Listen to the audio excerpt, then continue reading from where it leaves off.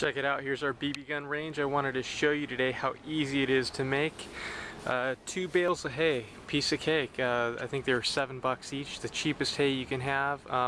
I set mine on some rocks. I just had sort of built out of some scrap wood, you know, something for the hay to rest on, and filled it with some river rocks that were in the yard. I thought that would look cool, but this could set right on the grass, and so it's really a piece of cake.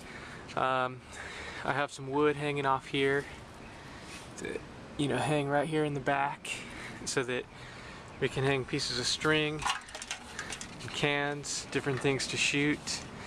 And of course there is the sign cemented in the ground. Signs add so much pizzazz to a BB gun range or anything in the yard. So there it is.